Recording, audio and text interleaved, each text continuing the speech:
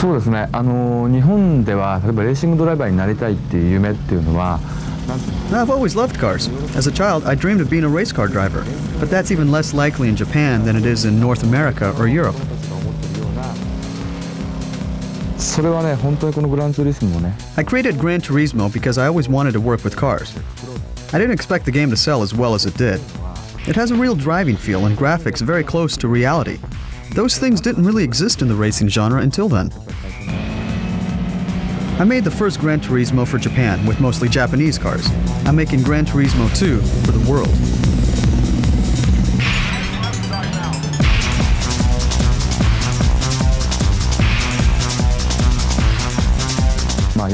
We're going to have about 400 cars on 20 tracks. We've brought some of the cars here to test them and capture photos and sound.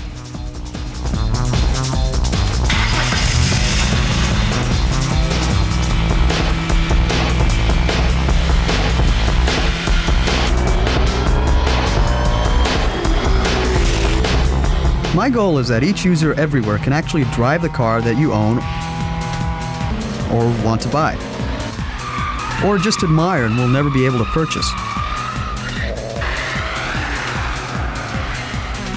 I want the owner of a car to feel that driving the car in the game is exactly like driving the car on the road.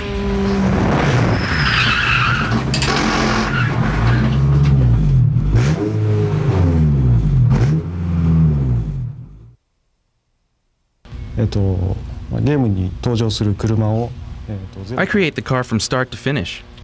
Today I took photographs from all angles to record details like tires, headlights, and hazard lights, so I can reproduce these cars exactly.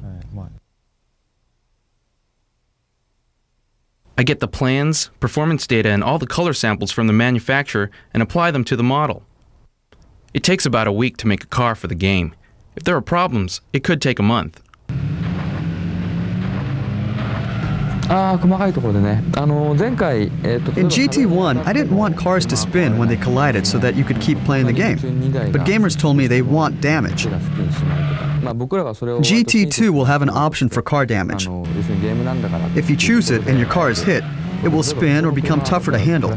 But the damage will just affect how the car handles, not how it looks.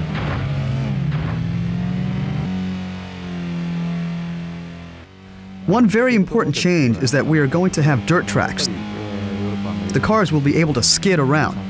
Also, there will be some drag strips. And Laguna Seca will be one of the tracks.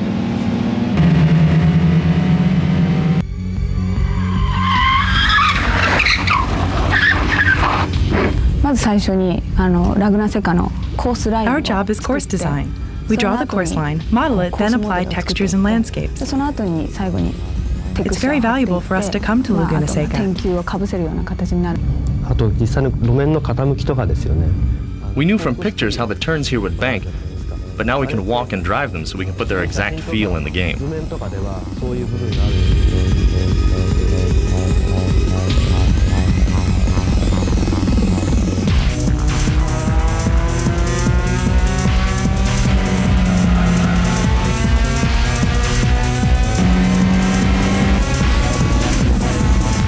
Gran Turismo 2, unlike other racing games, it's not important to just go fast.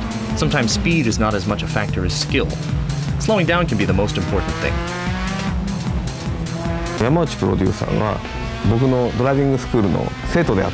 I have a driving school, and Yamauchi-san was one of my students. But I didn't know he was the producer of Gran Turismo. The things he was learning in my school, he put into the game's driving license test. How to accelerate, how to brake, how to turn the corner.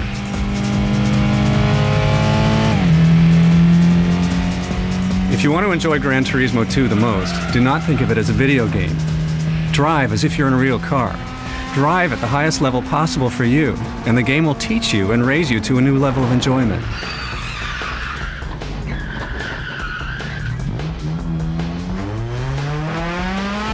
今回例えばラグナセカを走ったわけですね。バイパーで走って。Laguna Seca has a famous corner called the corkscrew.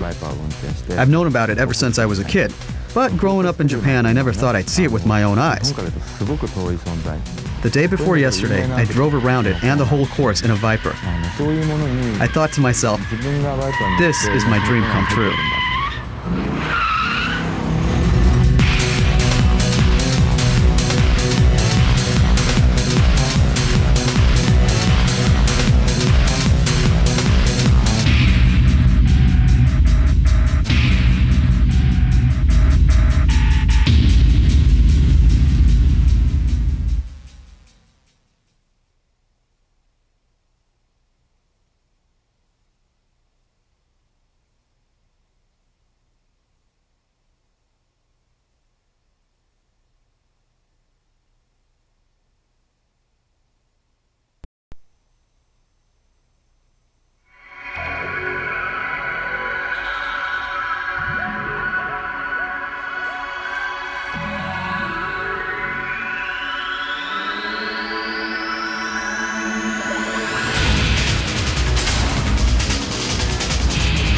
JETMOTO 3 is coming.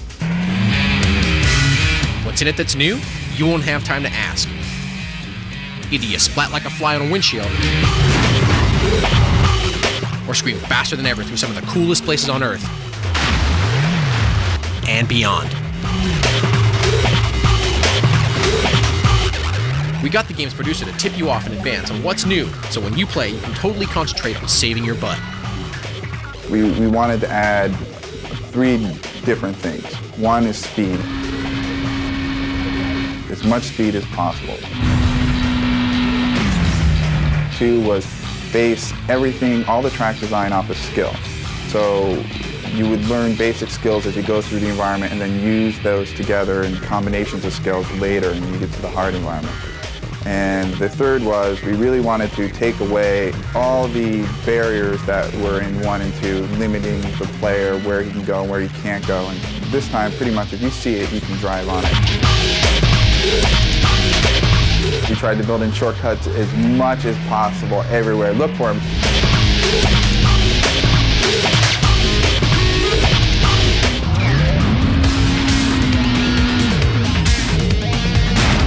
We also added a few new features. We added stunt mode, which everyone has been dying for.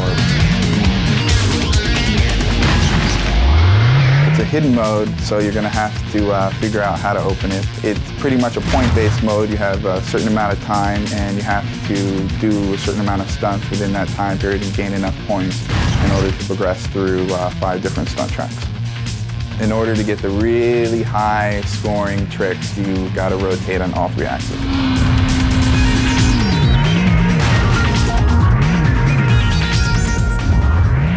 We added a new hop feature, which is part of the skills that I talked about earlier, and we added horizontal grapples where you can pretty much Tarzan swing using multiple grapples throughout the environment. It's pretty cool. You go through a total of 11 tracks. The last track, Planet X, is extremely hard. The music on JETMOTO 3 is high energy techno with different styles, loosely based on the environment.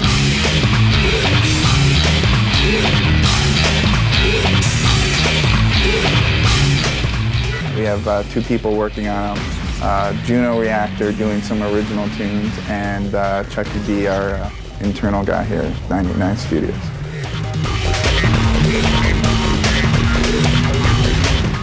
Nobody knows the game like the producer, and he had this final word to pass along. Okay, here's a hint for the Lost City level. If you want to get through the top of the observatory, don't turbo over the sundial. Just drive over it and hop at the end. There you go. There it is. 989 Studios.